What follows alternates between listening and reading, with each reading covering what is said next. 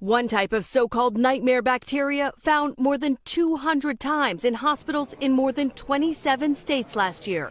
A drug-resistant germ so dangerous it kills up to half of those infected. Not only can the bacteria itself spread to other patients, but the genes that allow it to be resistant can also be shared to other bacteria. This is the triple threat. According to the CDC, 1 in 10 people screened for the superbug tested positive, many with no symptoms, but still able to spread the bacteria.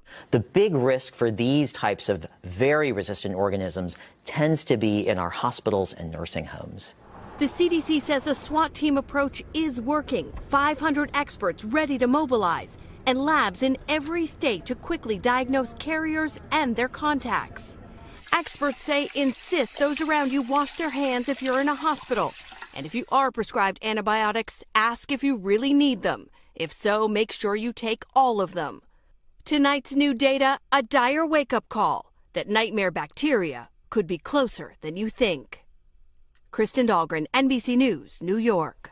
Hey, NBC News fans, thanks for checking out our YouTube channel. Subscribe by clicking on that button down here and click on any of the videos over here to watch the latest interviews, show highlights, and digital exclusives. Thanks for watching.